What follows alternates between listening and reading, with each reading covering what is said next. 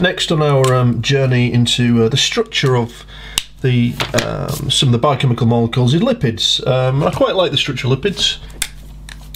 It consists of two things. We've got glycerol, which is a nice molecule to remember. It's basically 3 carbons. It's not basically, it is 3 carbons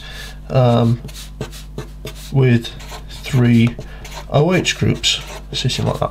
Okay, and that's glycerol. Pretty useful structure because it means we can start sticking things on. Again, if you've watched the glucose structure video, look for OH groups on these molecules. That's where things are going to be bonding onto if we add anything on. Now, in the case of lipid, also we could call these things triglycerides. Tri meaning 3. Basically, you get 3 fatty acid chains attached, and a fatty acid chain is pretty straightforward. It's just going to be a big long string of carbons, and at one end, excuse me, the bit that makes the acid, this is called the carboxyl group, a double bonded oxygen, and an oxygen and a hydrogen. Actually, what will happen with this carboxylic group, the thing that makes something acidic, is more or less its ability to shove off hydrogen ions, protons somewhere. So what normally happens in solution is, and we'll see this when we do amino acids, it actually kind of forms that, and the hydrogen is, boom, goes off to somewhere, it's picked up.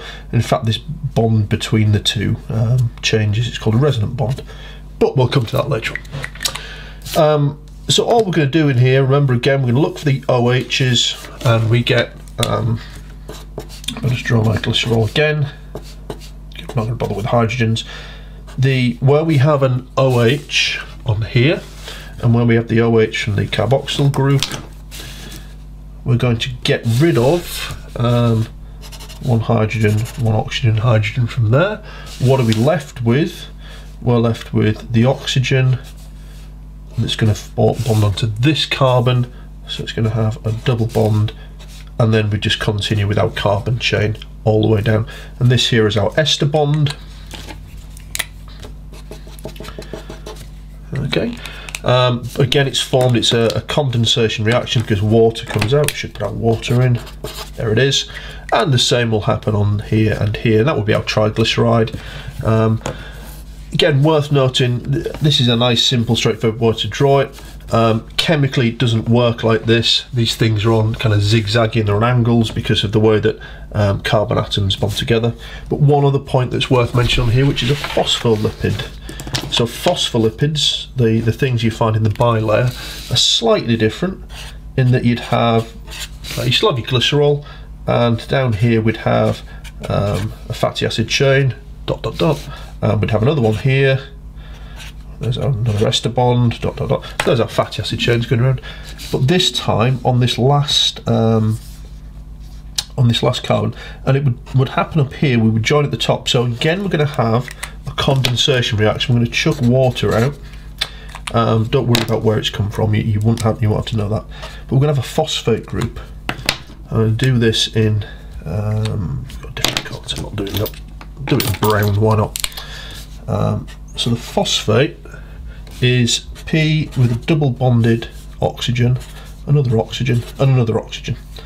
And if you're wondering what happens, what else is on here, it's basically going to be, it's lost its H's. They've been given away. Okay, so there's the phosphate group sitting on the top. So phospholipid, when we draw them, don't we, in the, we kind of draw them like that in the membrane, that's our fatty acid tail. This part on the top is what's giving it the polar nature.